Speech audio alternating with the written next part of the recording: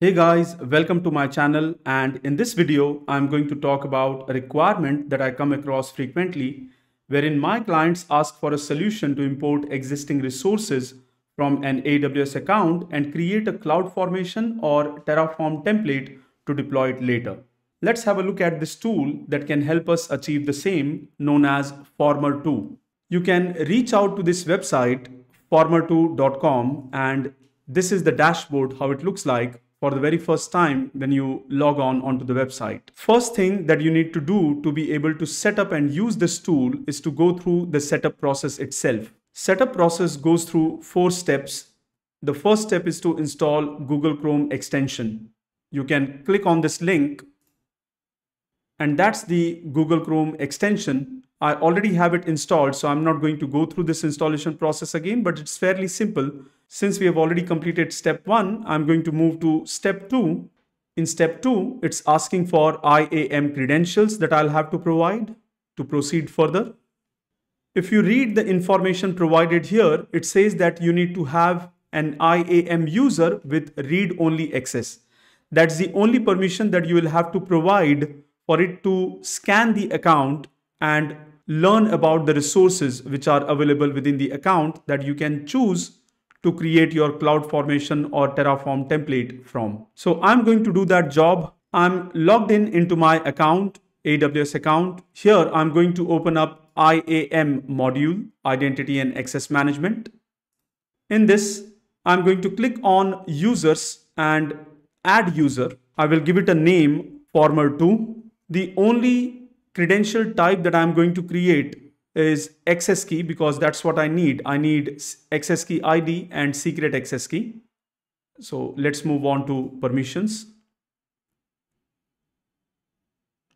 I want to attach an existing policy. Now, attaching an existing policy will give this user, Former2, the permissions to read information from my account. Now, for this user, the permissions that we are searching for is read-only access. Scrolling down, you can find read-only access. Select this as a permission that we want to associate with Former2. So that way, the user, Former2, will get read-only access to all the resources within this AWS account. And that's it. I click on Create User. You may want to download the .csv file and keep it because the access key ID can be retrieved using IAM, but you will not be able to retrieve the secret access key. So I'm going to copy this access key ID, go over to Former2 where it says enter your IAM credentials, paste the IAM credential here. I'm going to repeat the same process for secret access key. We are going to select it and I'm going to paste it here. Now, if you wait for some time, say 5 seconds or so, you will find it shows the username at whatever is your account number. That way, it is verified that I'll be logged in. If I'm going to continue with this, I'll be logged in as Former2. I'm going to keep it simple. The third process is optional. If you want to specify some parameters that you may want to use with your CloudFormation stack, you can add it here. And I'm going to continue to settings. That's it. You can play around with all of these options which are provided. I'm simply going to click on Scan My Account for resources. It has completed the scan. We are almost through with all the process. Now I can select the service category. For example, I may want to use EC2 instances. So if I click on EC2, since it has already scanned for all the resources in my account, it is showing me all the resources within. So I do have 2 EC2 instances that I've created. I want to add this demo instance and I want to add this S3 bucket. So you need to select the resource, click on add selected. I will do the same thing with demo instance, add selected. Now here you can see it says generate the template for 2 resources that you have selected. So if I can click on generate, the generate button is going to generate a CloudFormation template that I can use. Now it's not just CloudFormation. If I click on Terraform, it's also going to create a code for Terraform. You can copy this from here and maybe save it, create a template file. The code that I copied there, I'm simply going to paste it here. and you need to save it as a Terraform file. So I can save it as main.tf. And maybe if you want to do the same thing for creating a CloudFormation template, you just need to click on the output as CloudFormation, copy this and save the file. Now, since these templates are ready, I can go to CloudFormation and I can deploy the same.